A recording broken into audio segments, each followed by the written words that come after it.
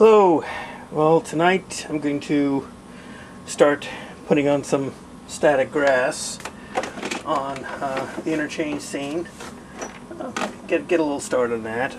I plan on working on the front edge of the layout like that. I'll probably work my way along the front edge. I don't know how much I'm going to get done tonight, but work on it a bit.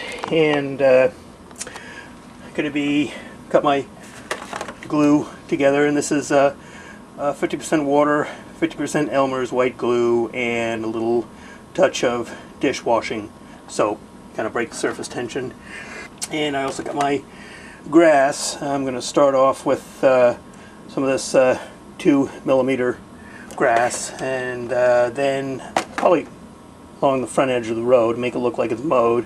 Then as I work back, since this is in a country road, so to speak, I'll just use the longer grass, a mixture of long and short grass, give it some variation along here. So I'm going to be using my static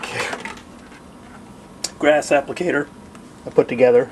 I put together a more powerful AC version of that, so I'll be using that tonight. So first thing I'm going to do is start putting some brads in.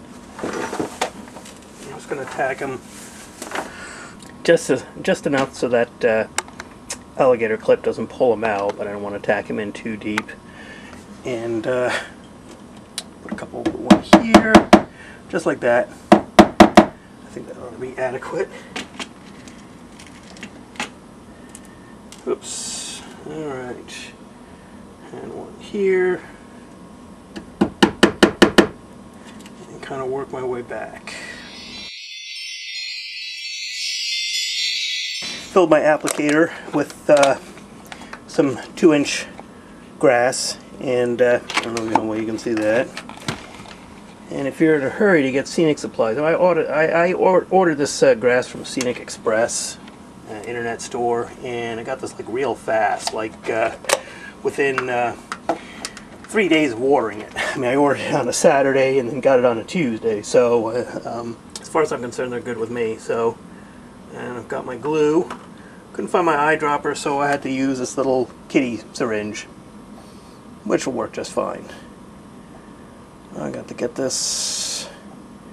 This is going to soak into that dirt really good, so I'm going to need to. Actually, I'm just doing this small section here with shorter grass exclusively to make it look like it's been mowed.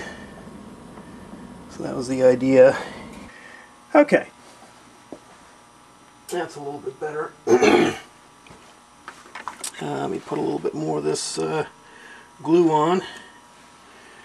Get it all nice and wet, and what you want to make sure is that the glue actually touches the nail, so you get a static current through there.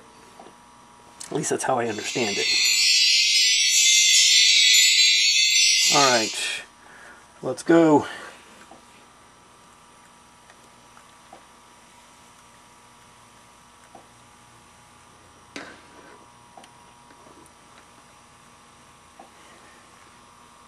Alright, that stuff's standing up okay, I think.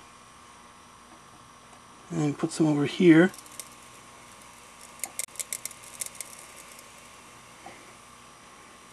Like that.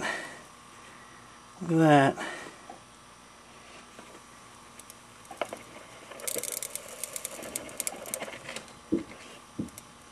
Oh man, this stuff goes all over the place. I heard it does. Whew! And you can hear, oh man, this is going to be a wonderful thing to vacuum up. Oh, there you have it. To say this is the bomb. Yeah. And this stuff's pretty slick. Alright.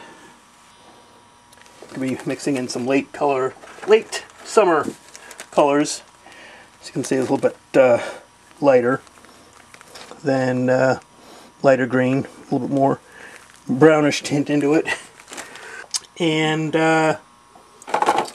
probably mix in a little bit of autumn color too for a few blades, a few areas of grass that have not gotten enough water. And just a little pinch of autumn grass. See if I can find a few dead blades of grass in there. It's kind of a brownish color. Really mixing it up too well inside here, so I do want it to kind of be a little bit random. So, I don't know if you can see that. Oops, there you go. Alright.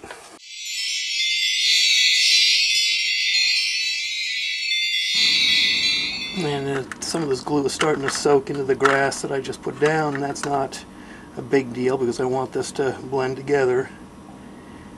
So I'm okay with that. Let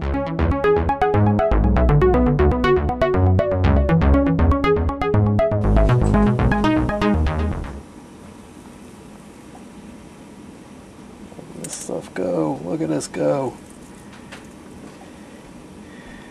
It's a forest, a carpet, shag carpet.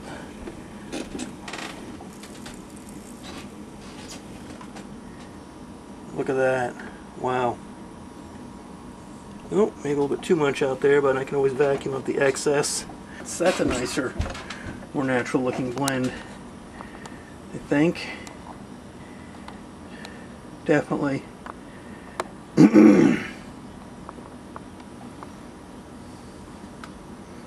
Alright. Man, this stuff makes a mess. Be forewarned. Great.